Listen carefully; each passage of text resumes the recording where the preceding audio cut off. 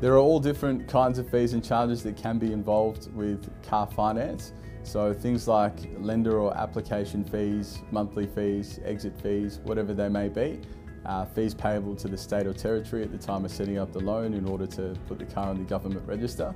The best thing to do to find out exactly what fees are applicable to the car you're buying in your exact scenario is to speak to your broker, let them know what you do and don't want, what your preferences are with the fees compared to the interest rate, compared to the car that you're buying and everything like that, and your broker will be able to find the best structure for you.